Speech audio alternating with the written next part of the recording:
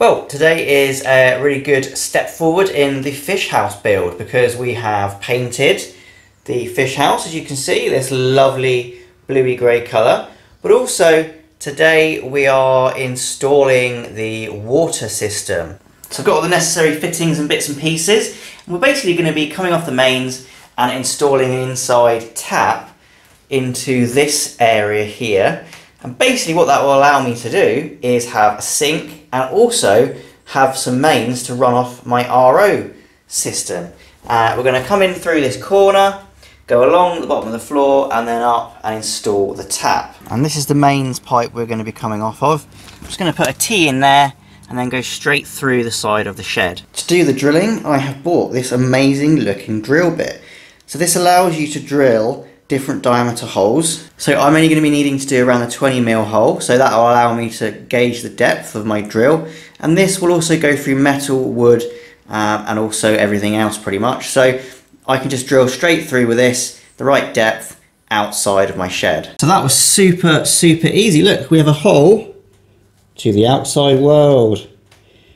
And the idea now is this pipe will just go straight through. Obviously have to wiggle it through, and then we can attach our mains to it. How exciting. So we go, we've got some 20mm blue mains pipe coming out. You can see where we're going to do the connection. Now all I have to do really is just cut this pipe, and it's important to use the oldest, bluntest and most rustiest hacksaw you can, just to make the job as hard as possible. And then when that's cut, we're simply going to add this T-fitting to the joint, and we'll use these inserts into the pipe just to make the fitting as tight as possible, just like that. Awesome. So the next stage is getting the water from a 20mm mains pipe down to a 15mm pipe for the internal water supply. And to do that, I'm using a reducing stopcock. So this will, one, allow me to turn the water off inside if I need to, and also it reduces it down to the 15mm.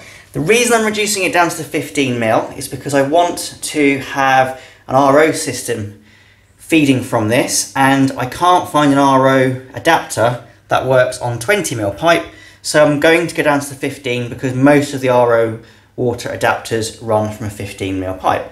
So that is the stopcock attached, really quite simple. I have used some plumber's tape in there as well just to get a good seal.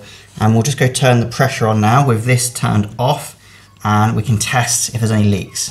So no leaks whatsoever, works flawlessly. The next step is to add the 15mm pipe onto the other side of this stopcock. I'm going to cut it in half and use the 90-degree bend to put the pipe going upwards where I want the final tap position.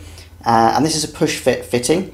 The tap itself is two parts. One part mounts it to the wall and then it screws in, and then we have a tap fitting to use. So there we have it. Look how good that is. I put a little bracket down here to just hold that tap in place and just fixes it. I'll probably put another couple of brackets in to hold the 15mm. I have tested it. It does actually work.